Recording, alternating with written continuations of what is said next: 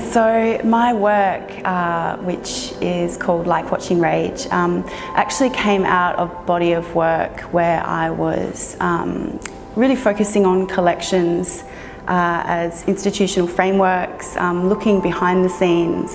And I focused mainly actually on the Crothers collection of women's art as my departure point for this body of work.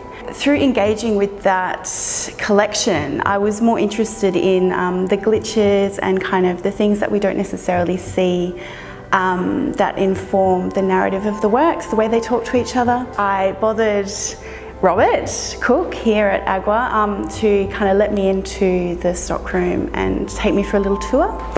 And that was a wonderful process because I got to see, I guess, the practicality of keeping works, incidental relationships that they might form as well. And he was kind of just pulling these beautiful big stockroom racks out with different works placed together because of their size as opposed to any other kind of curatorial brief. And in that process, I think he said some throwaway comment, we were just pulling them out, that it's a bit like watching Rage. It's a bit like wanting to see the next thing and kind of staying engaged with that process. It's, I guess, almost like a flow state, or I don't know, it's this curiosity. And so I really aligned the materiality of the work in the show, Like Watching Rage, to that kind of movement and that flexibility and malleability of storytelling. The drawings themselves were made from this highly malleable, really common material that I really aligned with the malleable and permeable aspect of collections and stories.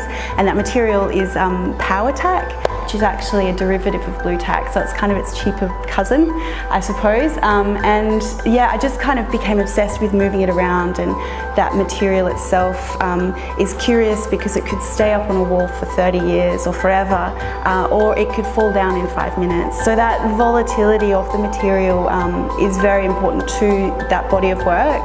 And the idea that they're in these frames, which again kind of speaks of the institution or the archive. You know, those little bits of power tack may indeed fall one day and gather at the bottom of the frame, but the work kind of continues on and then becomes informed by the traces that are left behind. And then, you know, again, thinking about this collection show, which Robert's put together, you know, it brings to the surface some of those relationships. And I think, you know, it's quite interesting seeing the work there situated next to these other artists that are friends and peers of mine. And, you know, I understand their practices, but just seeing those kind of aesthetic relationships, those material relationships, is really interesting. And again, that sort of information, for me at least, for my practice, gets me thinking for the next show, gets me thinking about the next kind of idea or material relationship I want to explore.